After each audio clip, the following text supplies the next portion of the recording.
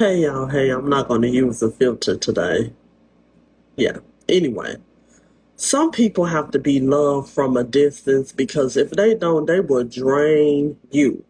Now, I can not like you, but I can love you to death.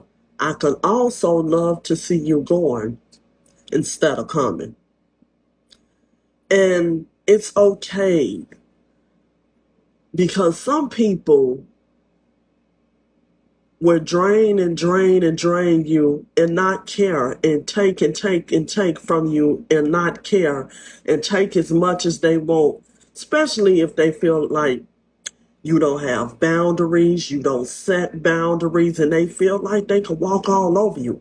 And then once you set those boundaries, then they want to get mad at you for setting boundaries because you show respect for yourself and you're no longer allowing the toxic bad behavior from them.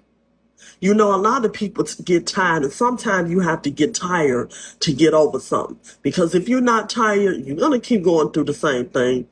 Even with me, in certain situations, I had to get tired. And once I got tired, I left it where it belongs. But yeah, bye.